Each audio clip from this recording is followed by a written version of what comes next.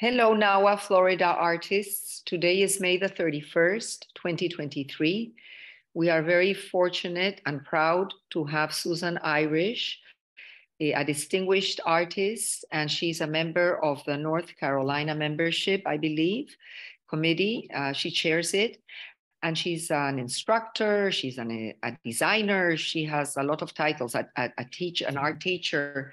So today she will be explaining her vision, how she's inspired by art, how she works in multimedia, I would say, and landscapes mostly, showing signs of creeping industrial blight. And she appreciates the beauty of nature and tries to show it in her work, which is the media that she chooses is oil, wax, amongst others. And for her, art making is integral to the human and should be fostered and celebrated. I want to let you know that her webpage is fabulous. You can see her colorful works, and I encourage you to check it out after the presentation if you haven't done so yet. And please find out, we will post the social media, which we did on the Zoom call. So try to follow her on the social media. And this way we are supporting all of our fellow artists and we can network with them. So Susan, thank you very much for doing this presentation. We're looking forward to seeing this right now. And she's welcoming people to unmute at any moment and ask questions as she is doing the presentation. So feel free to interject with your questions. And with you, Susan Irish. Thank you. Thank you all for being here. I'm gonna pop onto the presentation and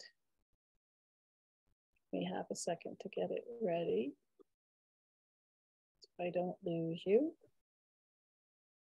Here we go. So you can all see that, yes? Not yet. You have to click it to say share. Did you hit the share button?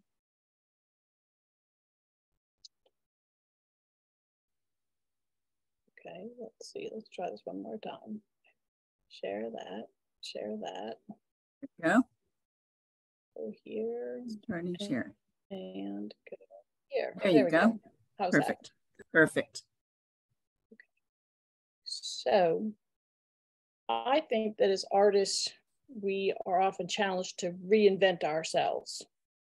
But I thought that was really too long of a title for a slideshow. So I changed it to this, the mark I make, because I'm a mark maker in my art. And this slide to the right is, for the first time in my 40 years of making art, I'm going to have a real brand. And it's based on my mark. The mark on the left is from a sketchbook, and I actually make that mark. Quite often when I'm activating a canvas, when I'm doodling, it's from my initials as a child. That's how I couldn't do the cursive. I had to print them all out. So this is my mark. I want to tell you the story of my life about reinventing myself over and over again, and how I've made a mark in the world. I thought that this is a little more concise title, and I'll break it down into little chapters. And if you have some questions at the end of each little chapter, I'll let you know I'm done with that section, and we can go back in and answer some questions. Teacher in you never goes away.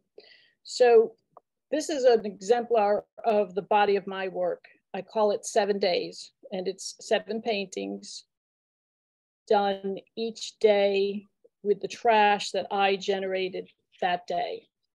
It's part of my mission to paint Mother Nature as if she's a real person and protect her and advocate for her. So here's some close-up where you can see some of the trash. I'm not trying to make it an I Spy. I'm trying to make it the layers underneath, and I'm painting over them, integrating them in, kind of my way of recycling things that can't be recycled, just working them into the texture of the painting. So here's the trash from that day. These are 16 by 16 inch panels. And I put the trash down with the glue and then covered it up with some gesso and then built up the layers. So after doing this, even for 7 days, and then being so acutely aware of my trash, I've been able to kick my Keurig habit. So I don't use the Keurig, because they're a pain to work into a painting. So this is a study I worked on for a big part of my series called Cautionary Tales. It's a battle between the flowers and the plastic. We're overrun with plastic. And how can I show the impending threat of that? So I've got a whole series of cautionary tales about battles between flowers and plastic. So if there's any questions about any of that? Any thoughts? Was your intention to have the yellow almost looks like bananas? Was that your intention, or is that just a coincidence?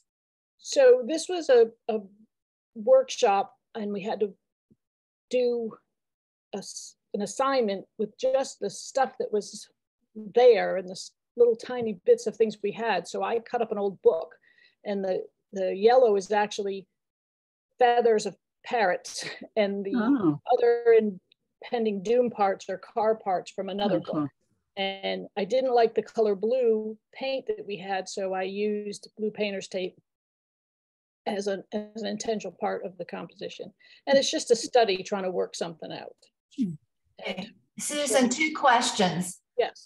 Where is the plastic? Because I'm having a hard time seeing it on the screen. And 2, what did you use to adhere the feathers onto the support?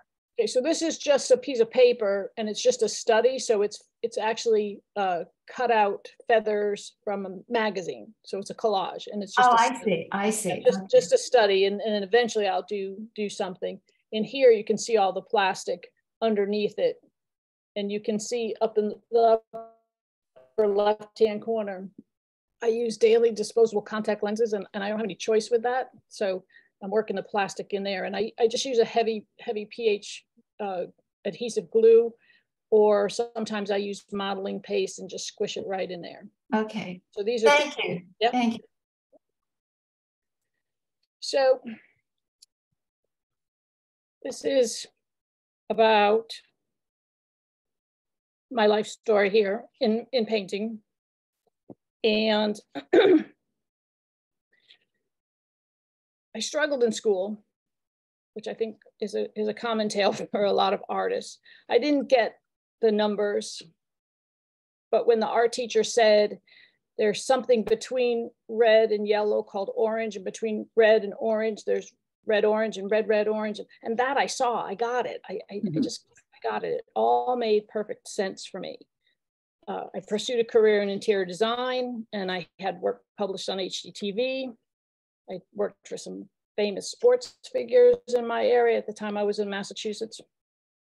And I worked for a lot of lovely, ordinary people as well.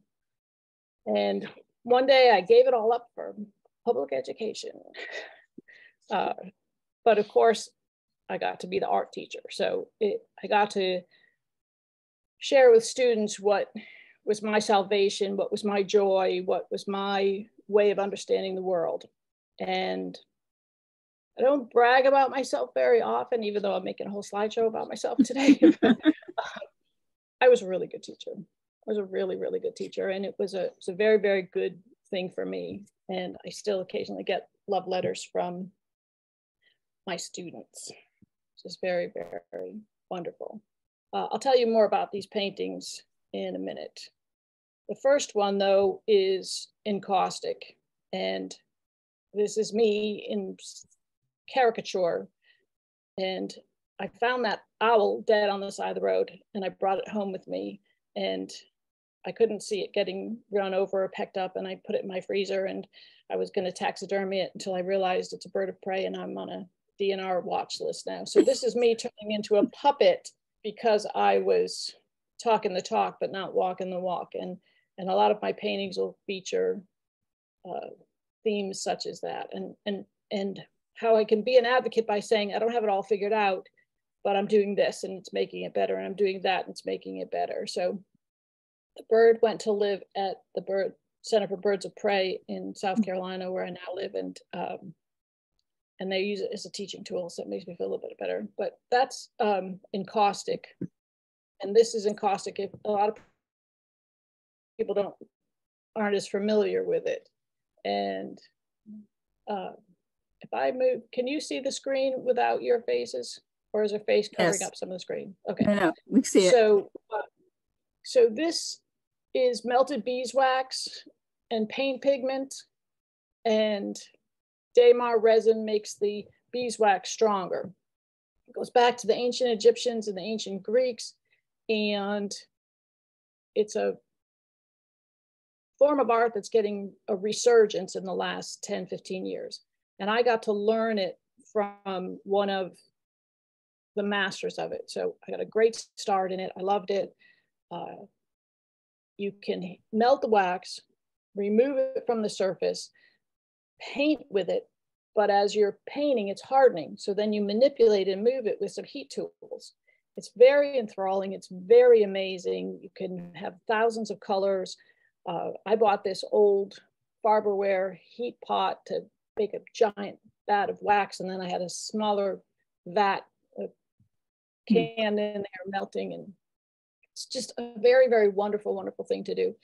I did portraits, which is really how it started, with the funerary mass that the Egyptians and the Greeks would make to bury their dead. This is why the mummies are so preserved, because they've used some beeswax, and the ancient Greek funerary paintings, the Fayum paintings, were done in the beeswax too. It's multicolored. You can get transparent layers. You can carve through it. And I loved it. It was one of my favorite things to do. Whoops. This is a piece I've worked on quite a while ago. It's still using the themes of nature, but I'm trying to be more abstract with it. So, back to here. This sort of sums up a lot of my work. The first one being the nature and the beauty of nature, and with a little cautionary tale mixed in. The middle pieces were the dystopian, and the last one is the searching for the utopia part of it. Any more explanation on encaustic you might like? Would you consider doing a workshop online with that for Zoom instead of like a workshop presentation instead of just a presentation? I can't, and I'll tell you about that a little bit more. I don't do this anymore because I have an adverse reaction to it, and it's not.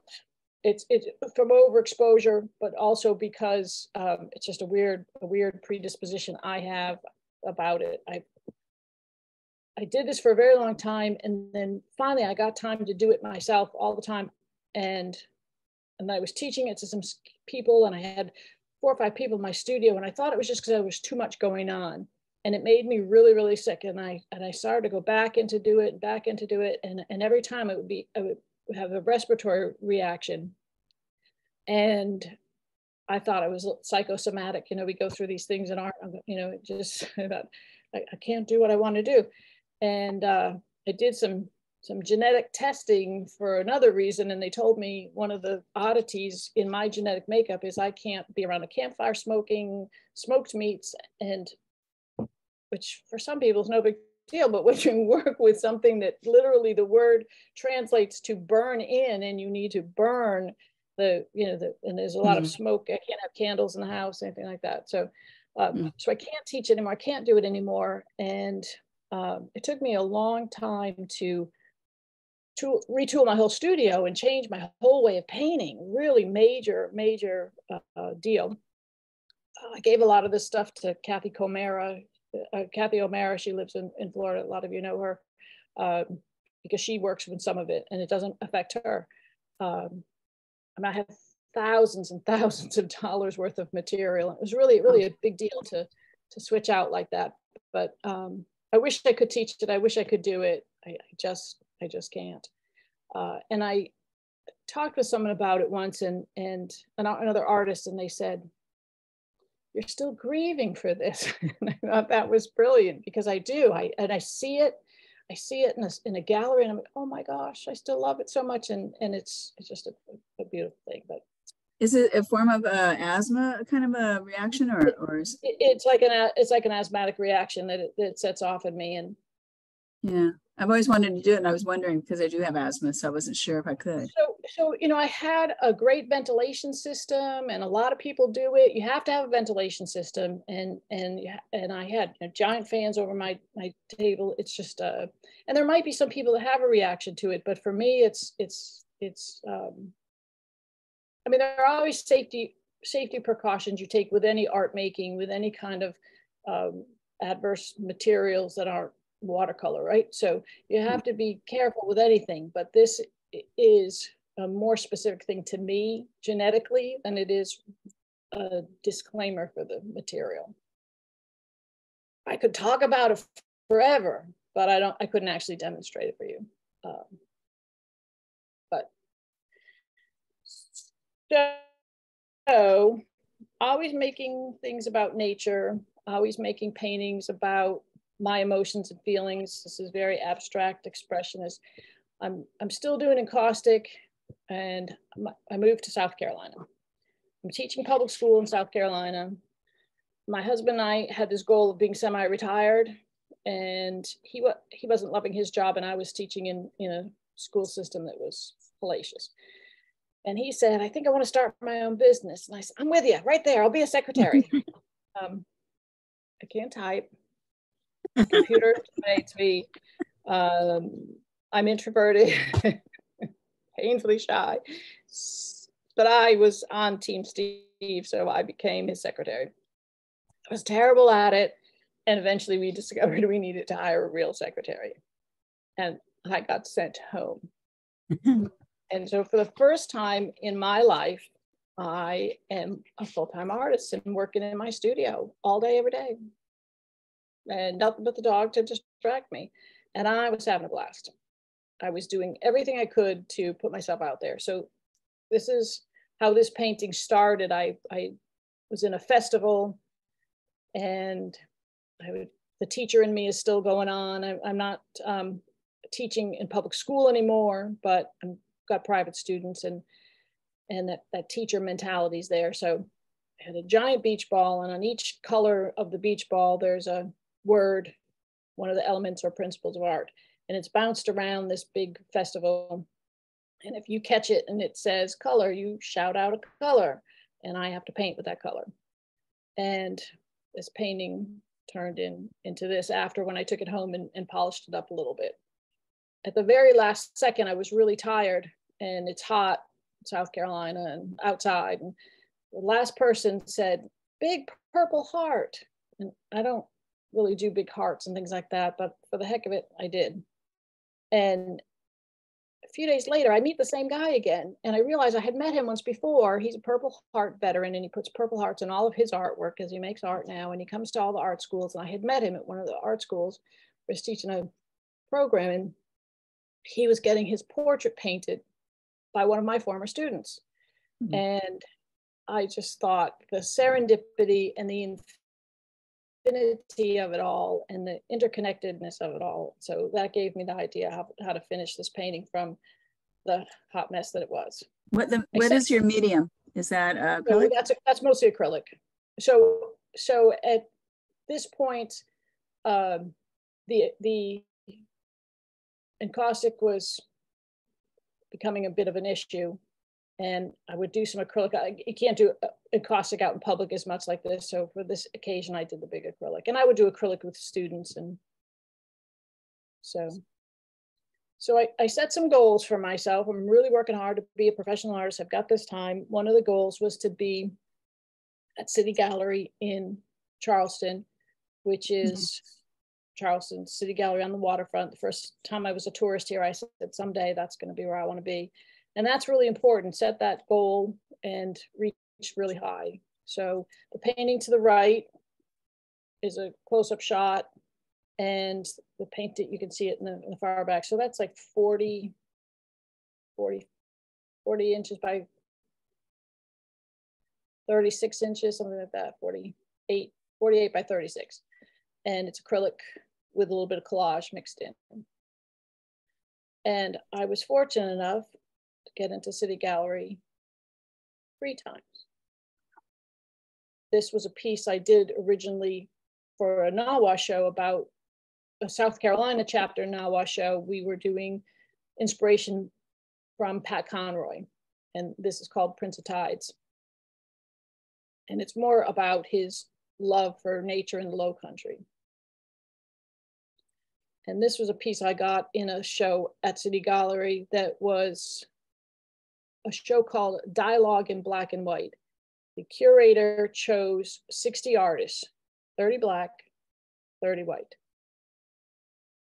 We paired off into teams, and we were given a theme to make artwork to. Our theme was voting.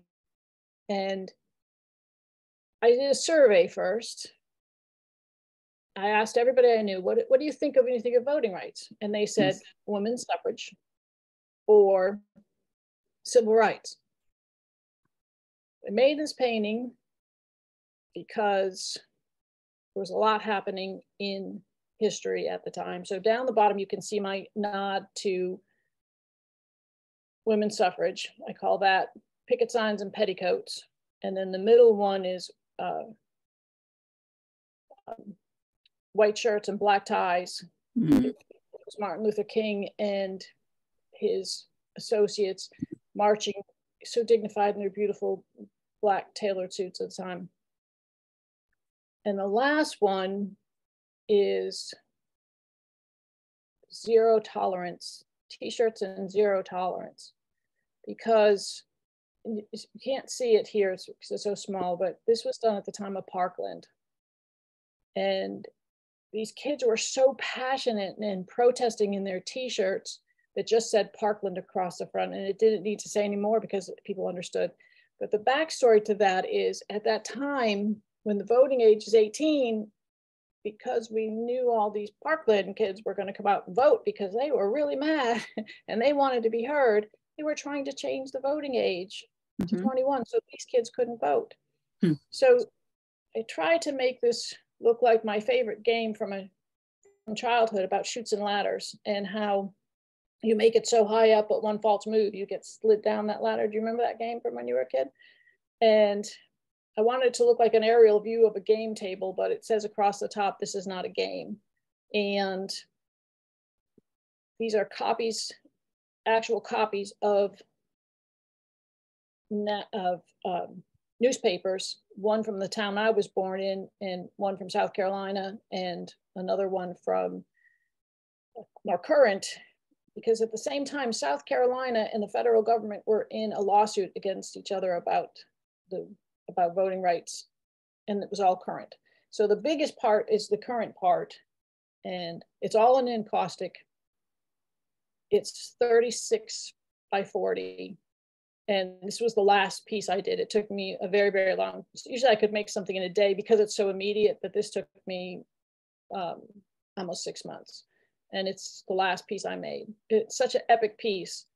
For me, it's not something anybody's going to want to buy. It made part of the advertisement for the show. We had dinner parties in the gallery and discussions with all the civic leaders. It was just a really important time in my life, and a really important time to feel like I could be an advocate and do something. It's different from the nature stuff. And it was a pretty amazing piece of encaustic that now lives under my bed. But another goal I set was to get to art fields. And I did that twice. Again, this is encaustic, and these are 2 different pieces.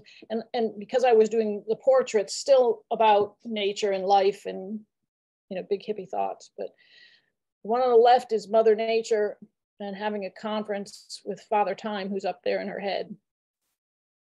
And this one is on the right is almost 10 years old. I made it on my 50th birthday when I realized my child was 25 and how fast he went from boy to man. And so the first one is more blank, just a little outline of a person, and the last one is all black. And there's a halfway point where the man is looking back at his life and looking towards, and this last piece, the last portrait here, he's looking a little blunt, and the boy is the only one that's got the audacity to look right at the camera when you see it. And it reads like a timeline, and it raises up so that it's like an arc of life. And this one, eventually I will give to that son, but right now it lives in my office. When I had an office, it lives in my office, sort of remind me about the fleetingness of time. Like I need a reminder anymore, but it's kind of a big deal painting to me. I think we all have those big deal paintings, and these are some of them. And so to get that kind of recognition of art fields, do you all know what art fields is? Denise Farmer had a piece there this year, and it's a festival in Florida. I mean, in a South Carolina, but it incorporates Florida, Georgia, North Carolina, Kentucky, 13 southern states. And you try out, if you get in, you have a chance at a $50,000 prize. Wow. It takes over the whole town of Lake City. So the barbershop, the mattress store, the clothing store, everybody has 5 to 10 pieces of artwork. And now this town is alive, so much so that it supports a whole hotel. There's a really bold gallery that will show a lot of artwork. You feel like you're in a New York City art gallery. It's got the cement floor and the high ceilings and the fancy lighting.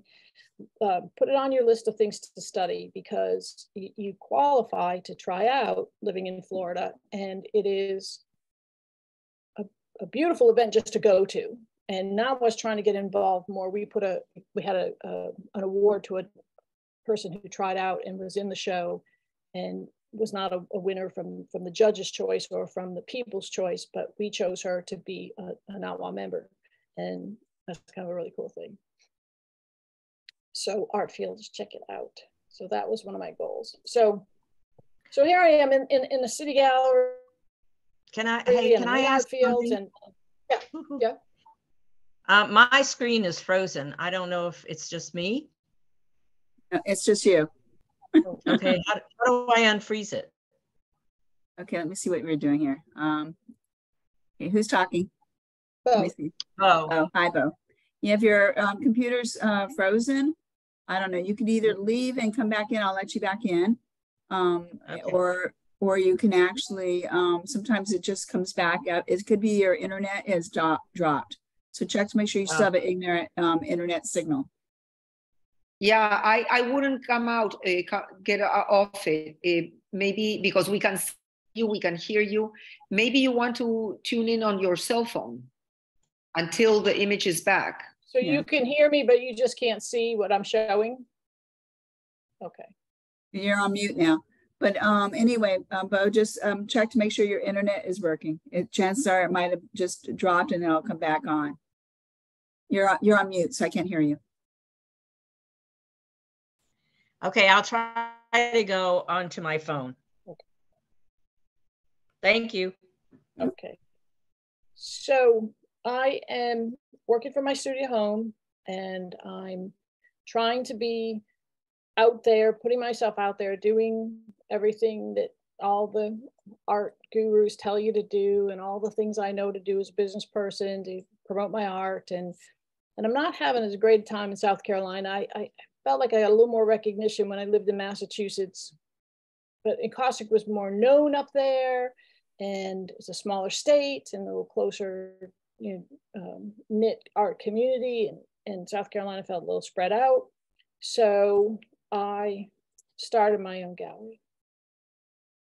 I said, I'm just going to build it and they will come. And I was going to do it. So one of my besties in college and I used to say Fabulon as fabulous and awesome. funny made up word. And I said, I want to build it like a place, like a utopian place. Fabulon, isn't it awesome? And don't you want to be there?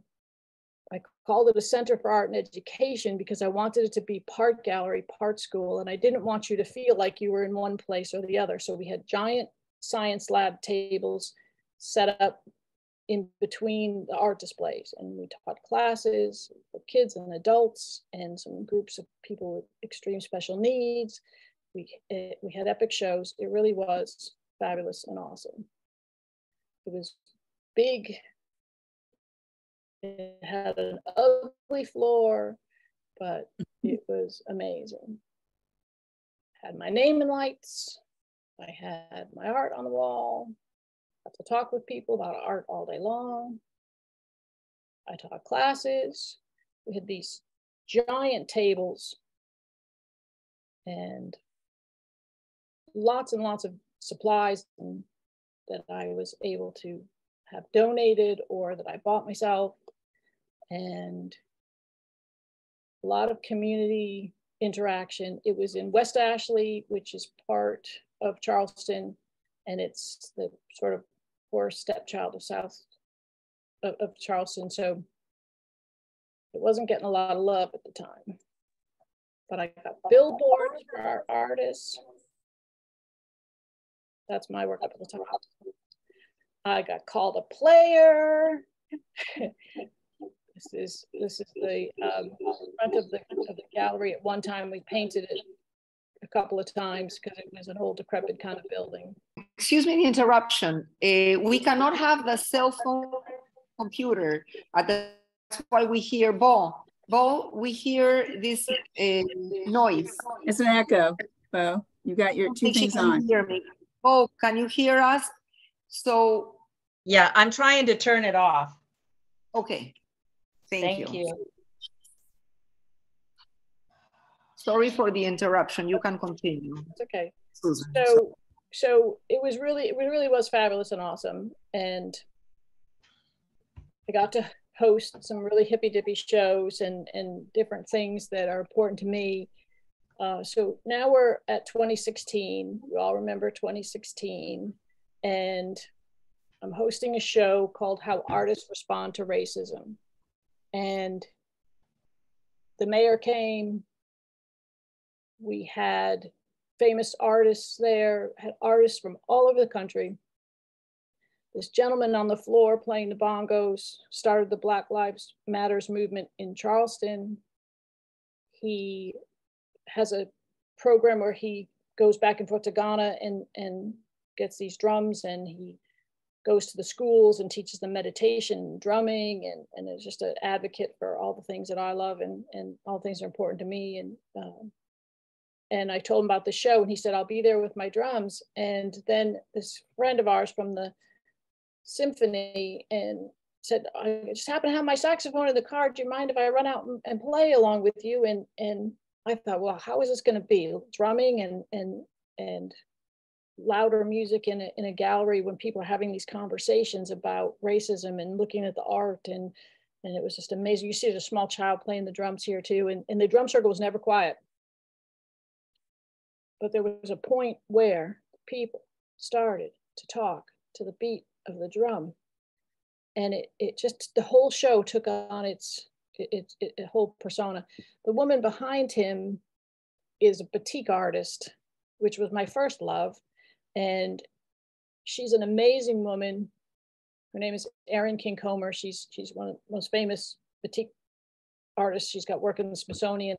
And she came in, and I met her at the door, and she just took my hand and looked around and said, yes, yes, yes.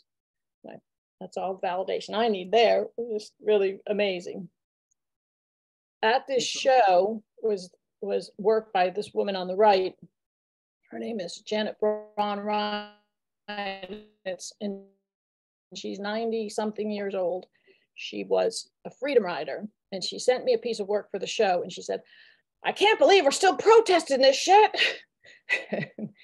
And it was an amazing piece that she had. And this was another time she came back to the gallery and put her postcards that she made, very large scale political postcards that were traveling the country, and she would have people come to the show and make postcards, and then she would add those to the traveling collection. The other piece in the show about how artists respond to racism was this piece here. And it's the gentleman playing the drums who jumped across the police barrier at the College of Charleston to protest the flag. So it was Janet Braun Reinitz, who was a freedom rider in way back, and the March on Washington paintings and this piece, all at the same time in the show. There was 100 pieces in the show, and it was just very epic. I was very glad that I did it. I got to meet some amazing people and work with amazing people. This was a show we did called 53, 63, 73. And the lovely lady in the lower corner is 73 at the time. And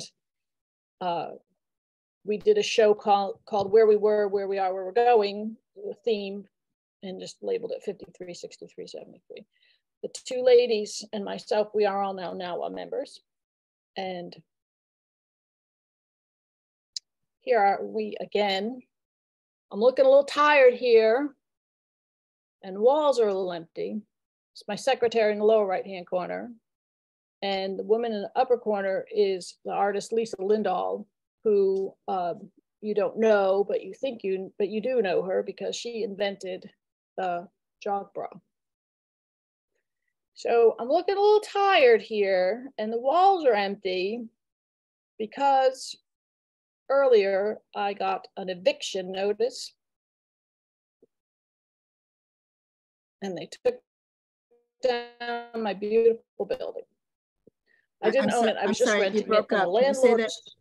Susan, can you say that again? You broke up a little bit, your voice. I said I was tired and the walls are empty because I had just recently gotten an eviction notice. I didn't own the building. I was just renting it.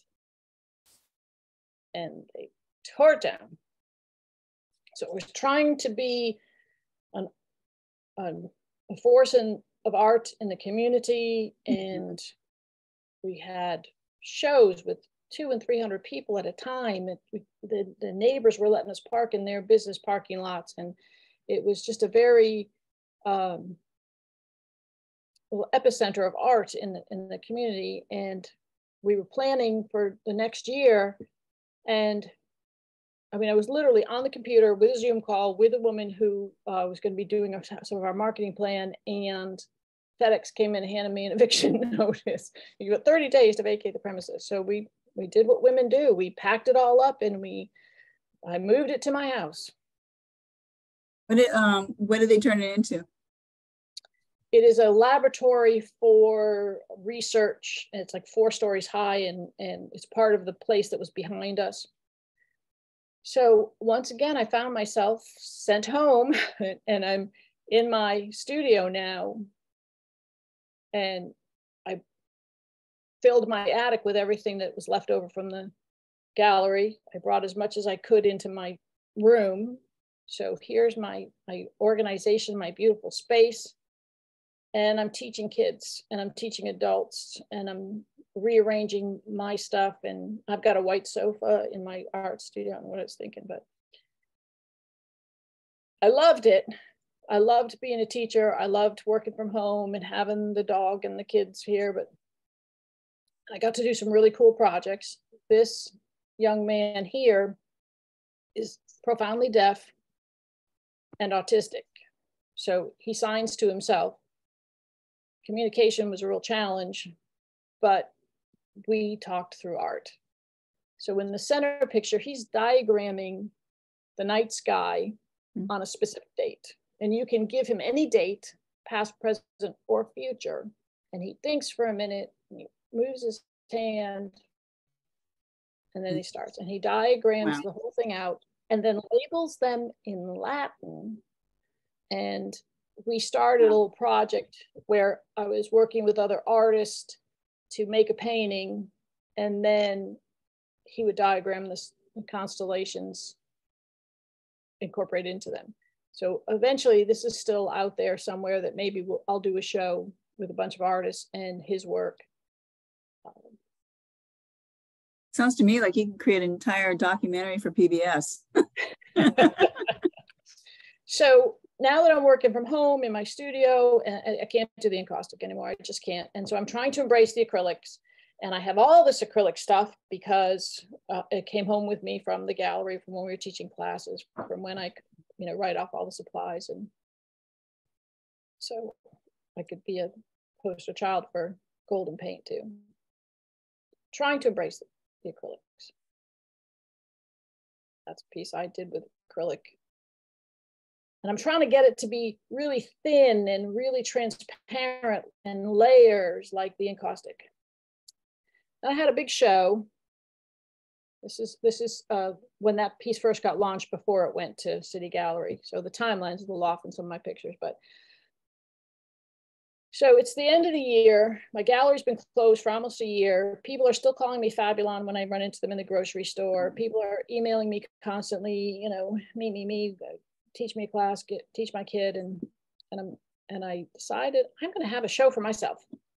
And I had a little gallery space, an office co-working space, and she'd asked me to curate some art, which was great because it got to be a big closet for all the art that was left in the gallery, and I could change it around as often as I wanted to.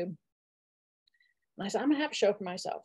And for an introverted person, it's kind of difficult and to get out of the house, and when you're in the house all the time now working, but I said, I'm really gonna put myself out there. And so I put on my best party dress and I made it a party. And it was very lovely, very well received. My first time out in public. So I called it sotto voce, which is Italian for soft voice. And I thought that's a good way to start. At the gallery, I had that little space there. I had a show for a woman who does large scale palette knife paintings.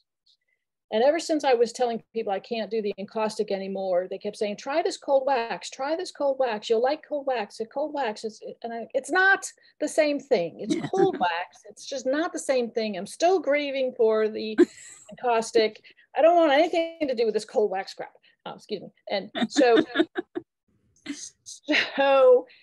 but I'm the hostess of the show, and the woman is doing acrylic palette knife. And a lot of people aren't proficient with palette knives, so I called my artist and craftsman store and said, will you come bring some palette knives and put up a little booth and talk about, still trying to get that community thing going, and brought them in. They said, yes, and we'll bring some cold wax. I was like, all right. And then I had to try it because, again, I'm the hostess and I have to play nice in the sandbox. So I tried it and I loved it so much, but I just wasn't ready for it before this day. I went home and I made the piece on the right.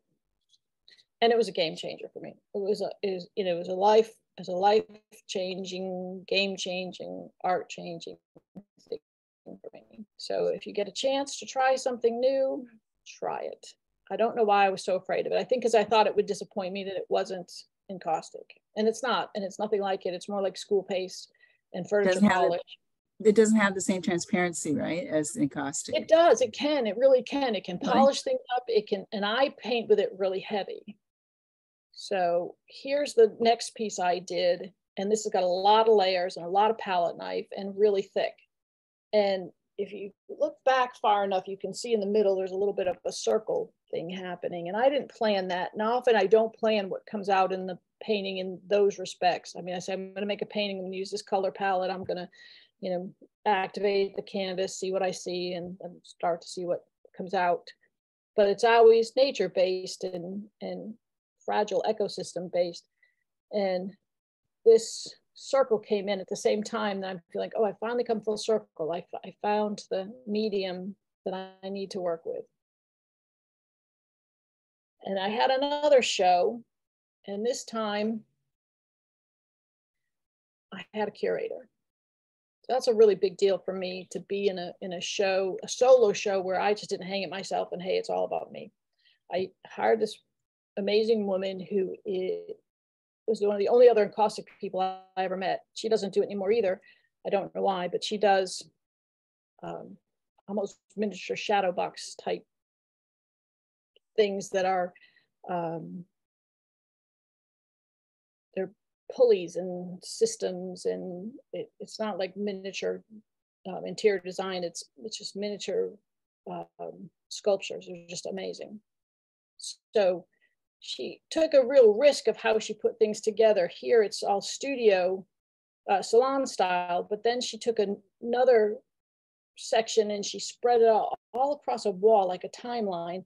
And you can see I work in pairs a lot. There's pairs here, but she separated the pairs. And that was a bold move too. And it worked. It really worked. And people bought pairs of paintings even though they weren't shown together. So that was pretty cool. I was very, very grateful for that.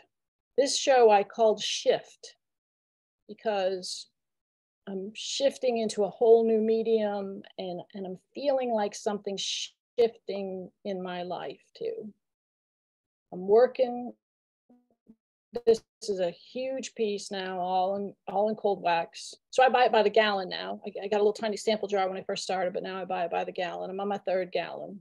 And this is one of my favorite pieces. This went to New York with NAWA, and it's called Global Warming, and it's about that encroaching blight and the threat of nature.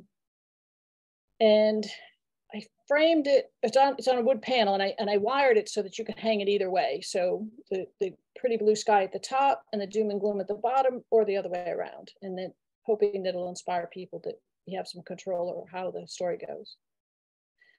And then I was at that little gallery space where I was where the coworkers were, and I was curating, and I got a call from NAWA, and I never heard of them. And I couldn't understand why I had never heard of them, but I had never heard of them. And they asked me if I could do a show there, and it didn't work out, but I said, hey, I'm joining this NAWA group because they're trying to, and I got in, and then I got volunteered to be the membership coordinator. And again, I'm not good at that secretary stuff, but I am a good cheerleader, and I love NAWA.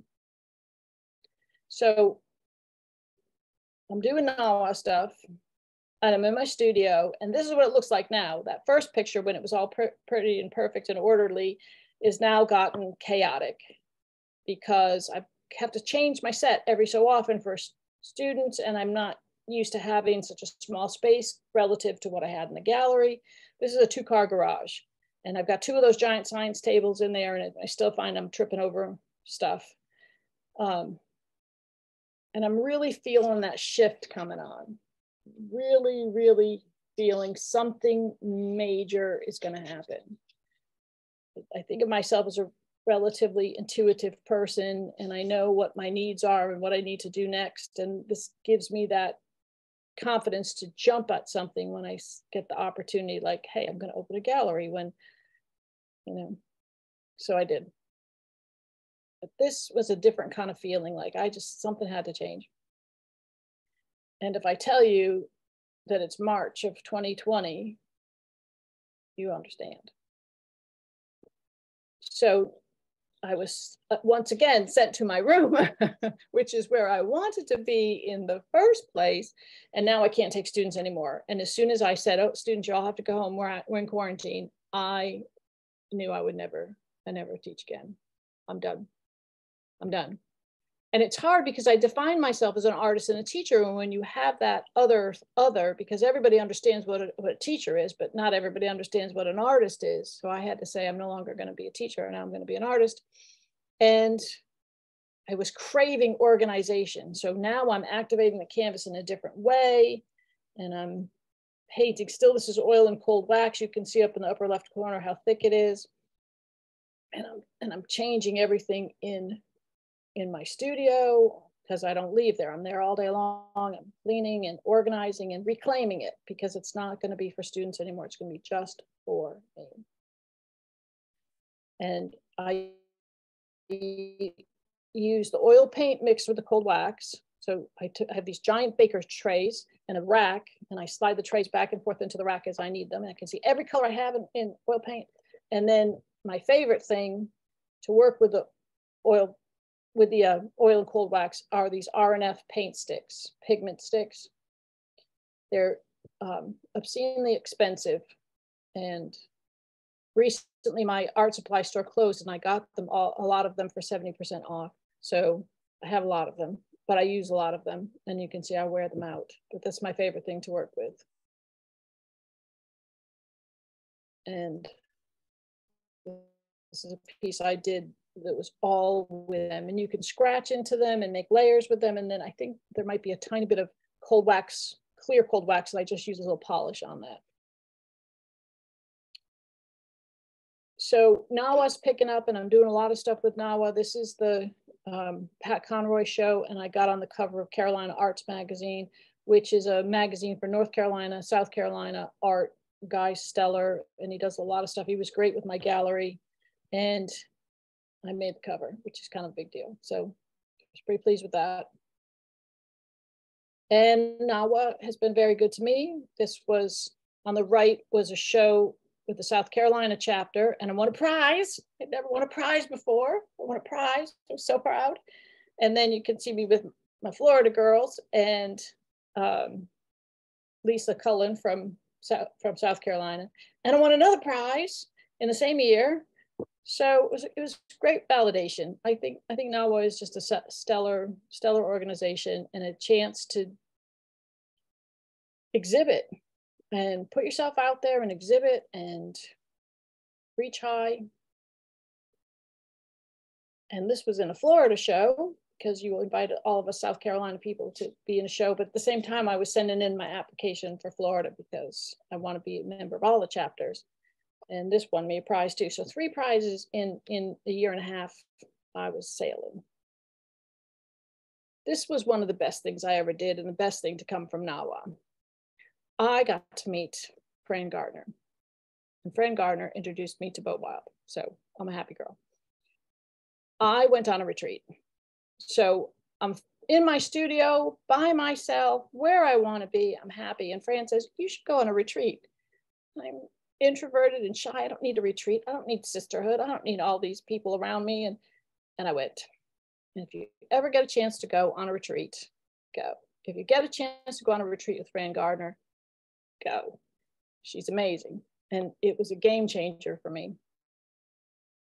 I had this huge space, and I made all that pile of work. And here's a piece about the flowers in battle. This is all oil and cold wax and that pigment stick and really heavy layers. And there's just something not right about the flowers. They're here, they're there, they're everywhere. They're kind of putrid in color, and they're not grounded. And now this is my studio. So I'm here, I'm feeling brave. I'm feeling still something's going to shift a little bit. And after pandemic, my husband and I decide we're going to move to a tiny house. It's really a shed on stilts.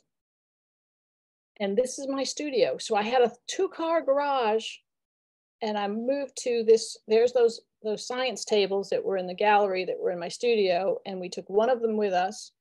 And I took a workshop with Fran about creativity and how creativity is in you. It's not what you have. And I said, I'm starting to see what I'm going to take with me on my trip, on my new house. And she says, just set your studio up right now, the way you're going to use it when you move. So for 5 months, I had a small studio, a small space in my big studio that mimicked what I was going to, and I was reducing it and taking stuff away and saying, this is all I can have. I only have this 10 by 2 foot table. That's all I have. And then I'm sitting on the kitchen table taking this photo. And to the left is my refrigerator, and to the right is the chairs and the TV, and at my feet is the dog. So this is it. I have to fit everything into 2 by 10, and then under the table and on the wall. It doesn't look like this anymore. And right now there's a painting tray on on the stove, and the kitchen table has a couple of paintings on it, and there's probably paint on that table too. But for the most part, that's my studio. But I get to look at this out the door, because the piece of property we bought is an abandoned palm tree farm, and there's 1,500 palm trees. And this is a piece of work I made. We just moved in December. I made this in January. And this is Mother Nature. And I was preparing for another event in my life. So some of those themes are coming into this, and you can see the ode to the trees. So I'm in my tiny house, and it's not getting that tiny as fast as I thought it was, because I got to go in March and spend an entire month plus in the land of my people. This is Ireland, and I am really Irish. And I got a residency, which I never would have done if I hadn't gone on that retreat, but I applied for a residency and I got it in Ireland. You live there for a month, you help the artist who runs it in her gallery. If the doorbell rings, you run downstairs and you greet people. But you're upstairs in the studio most of the time, and then you live upstairs on the 3rd floor. And on your 3 days off, you get to explore Ireland. And it was a game changer again in my life, and it's affected my work. This piece, you can see the relationship between this and this. While I was in Ireland, or in preparation for Ireland, I started studying some of my family genealogy. And I knew a little bit about it, but my family is so small, I didn't think I'd find much. But I found the town in Ireland where they live. And I said, I just need to stand in that town. I just need to be on the ground and pose in front of that street sign. But I found the cemetery where my great-great-grandparents were buried. And I stood in the remains of the church where my great-grandfather was christened and his parents were married. And I thought, this trip can't get any better. I'm making art, I'm meeting artists, I'm meeting people, I'm seeing this gorgeous country, and now I've had this genealogy experience. And I went down the street to a store that I had heard about, a little convenience store that also had my maiden name on it. And I walked in and started babbling to the person behind the counter, who said, you don't want to talk to me, you want to talk to the man. And he brought out his 96-year-old father, who is my relative. Neat. And I never in my life would I have expected that would have happened. And everything that I intended to do when I got to Ireland and planned on doing in Ireland became all about my family ties. And I've never in my life felt attached to a place in a physical way that I did to Ireland. So this is a piece called Our Roots Run Deep, and it's about my family and as if we were flowers. Again, the flowers are always working way in. So if we were flowers and the bulbs are the generations to come, or and the roots are reaching out, and so here's a piece I did in Ireland too, but this is more what I typically do, and this is what really spoke to me through Ireland. We were talking a little bit in the beginning how important it was to do this kind of slideshow, just to put yourself out there. But for me, it was really more deeply personal, because in order to prepare for this, I had to go through my whole entire life and pull out these slides and pull out these pieces to make the slideshow. And I just encourage you all to do it at some point in your life, just because it's a great thing to see and to remind yourself and to see how interconnected it all is. And as an artist, we talk about mission statement and body of work. And when you put your whole life out there, you see how it's your core of who you are as much as what you do. And this is the testament to it. And all that organization that I was trying to get in some of the paintings during pandemic, and opposed to the stuff I was doing in the festivals, it's all sort of come together. And that's me and the marks I make. Susan, you are so creative. and so organized. I'm so impressed. I love how you combine the roots when you've been to Ireland, and how you literally show the roots on the work that you look at. I think it's fabulous. You go in depth in whatever you do. And I would, as they say never, because you said, oh, you don't want to do the cold wax. And once you were head on with it, you embraced it. So I really think that you are going to teach again, even if it's a workshop or whatnot, but it's in you, and I'm sure you're going to teach again. I don't doubt that at all. But well, I would definitely do a workshop for NAWA Florida, and anything to do with NAWA, and there's probably something that I can put a workshop together for. Oh my God, you can teach anything you want, your organizational skills, your cold wax, anything you want, because you are amazing. You go in depth in everything you do and take it to such a level. We've been delighted with your presentation, and please, it's open to each one of us to give a comment. I would like to hear what all our viewers are thinking of and what they felt, because it's been delightful, and we really thank you for doing this presentation today, and continued success to you. I appreciate that. I think this piece is amazing. Did you take the cold wax and the acrylic or oil and blend it all together here, or with the? I did the base layer as acrylic, and then I built up the collage layer. So there's string and paper and torn up pieces of books in the bottom section of it. And then I went over all of it with that R&F pigment stick. And so it's incredible. It gives it some of a stained glass look and some layer to it. And I blended a little of it with the cold wax. It's incredible. Love this piece. Yeah, it's been you had an amazing art journey, and I could see it keep going. This is incredible. Thank you. Thank you. You've come a long way from your mom's doodling, which is part of your logo, and where you are now. So you really were inspired that very first time. I don't know how old you were. I'm sure you were extremely young, but it was nice that your mom captured this in you, motivated you to pursue it later on in life. Beautiful. Susan, I want to acknowledge you for the courage I've seen in this slide presentation to have so much success. And well, let's talk about your love of acoustics and losing that. It takes a great deal of courage to come back and open your heart again to another avenue. And you did that. And not only did you do it once, you've done it several times through your journey. And that's very admirable. And what a role model that is for other artists, no matter male or female, is once you've been crushed to get up and start again. And it shows so beautifully in this last piece, because it's all there. You've laid it on the line.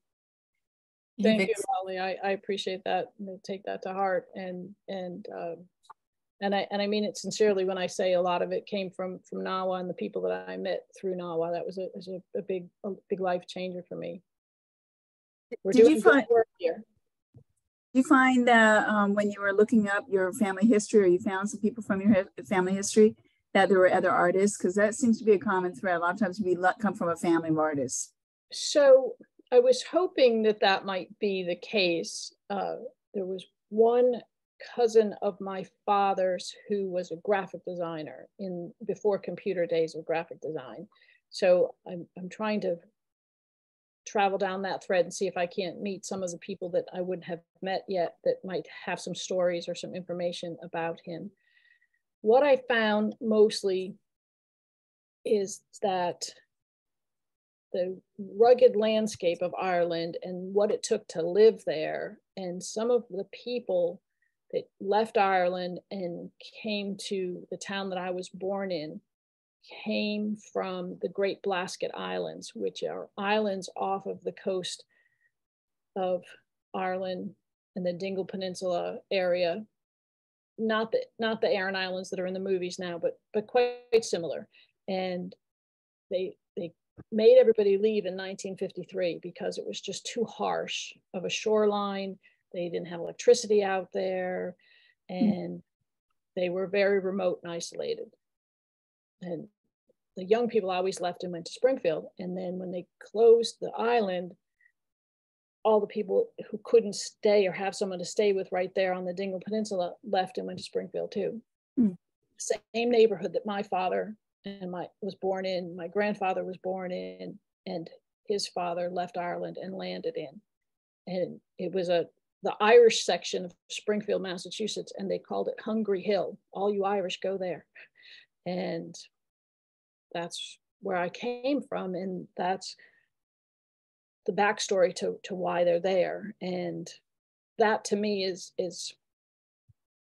artist gold in some ways. I come from that fortitude. I come from that tenacity, and I come from that reinventing yourself. And that instead of looking at it as a detriment, you know, I feel the beginning of that pride. And thank you again, Lolly, for your comment, and Anabel too, because that's a reminder. That's what I got from the Irish people, and that's what's going to carry me forward to the next chapter.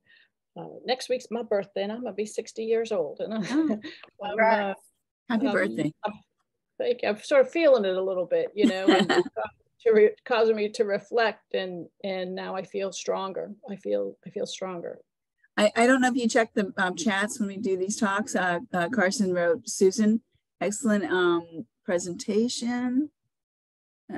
You are humble, driven, and deeply spiritual. Carson's another lovely person I got to meet through this. She's a NAWA member too, but I don't know if I keep telling her to join Florida chapter. So thank you. Well, it's been a wonderful presentation. I really appreciate it. Thank you for your time. It feels like a gift to me. Really. I also would like to add that all of us encounter situations that we can no longer do. If we were joggers, we can no longer jog, so we walk.